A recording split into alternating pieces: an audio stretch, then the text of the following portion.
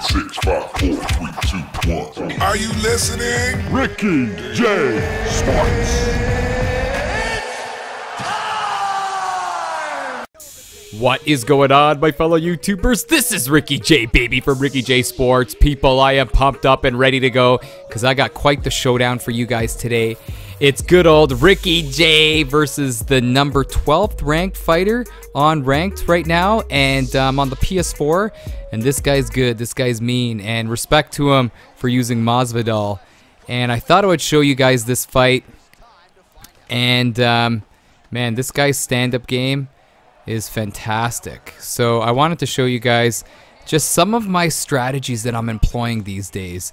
And like I said in one of my previous videos, you know, I'm keeping my combos short and going with quality over quantity. That's my number one advice for people that are starting out.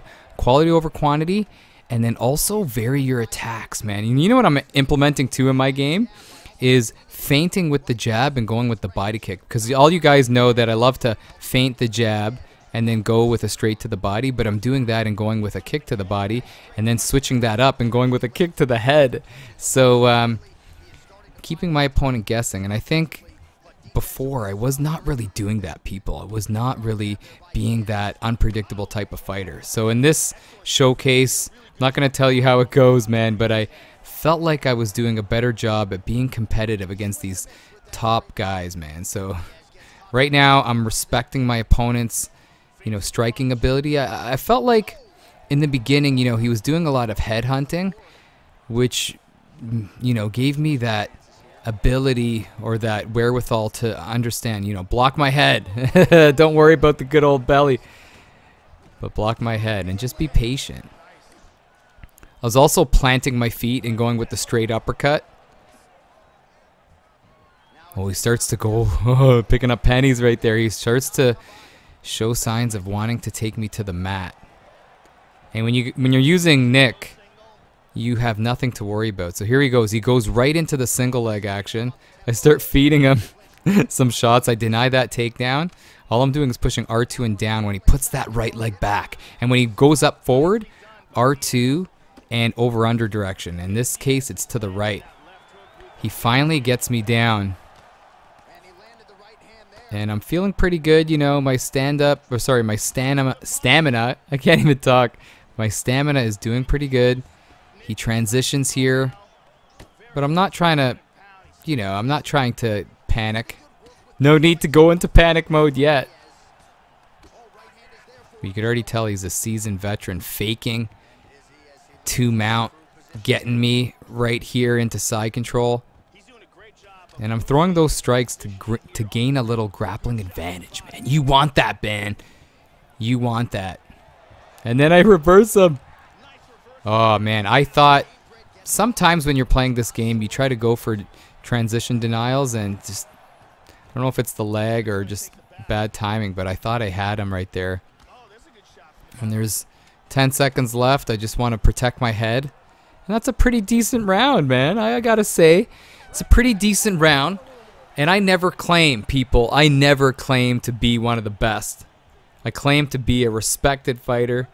And I feel like I'm at that point where when I'm facing these big dogs, I can hold my own. You're not just going to run over me. I'm no tomato can, man. I'm not Chef Boyardee. But right here, I'm saying to myself, you know, just mix it up. It's 5 rounds, so, you know, you got some time. In that first round, I don't know if that was my round. It was probably his round. I got tons of time to work. I give him a nice knee right there. What I was trying to do was trying to go for that side kick to the body, just to kind of push him off away from me. And I'm circling. Again, I'm noticing he's going a lot to the head. Oh, now he's going to the body as I say that. But I'm okay. He's going again for some more takedown action. Do the fans want to see you grabbing the old leg? No way. And I'm denying it, and then he's aborting mission right there. 12th ranked fighter. Doesn't want to deal with my denying abilities. Call me the denying dingo, baby.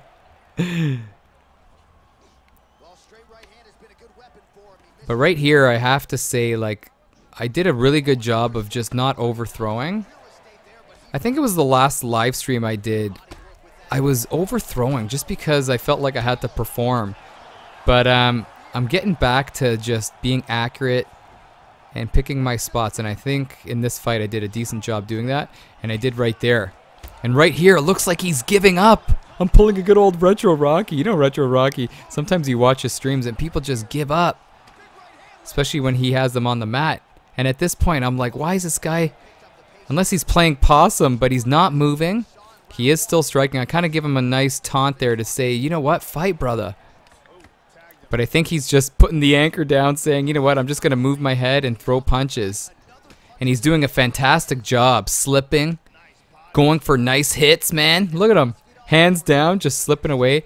But I'm telling myself, don't worry, man. Don't overthrow. And look at that.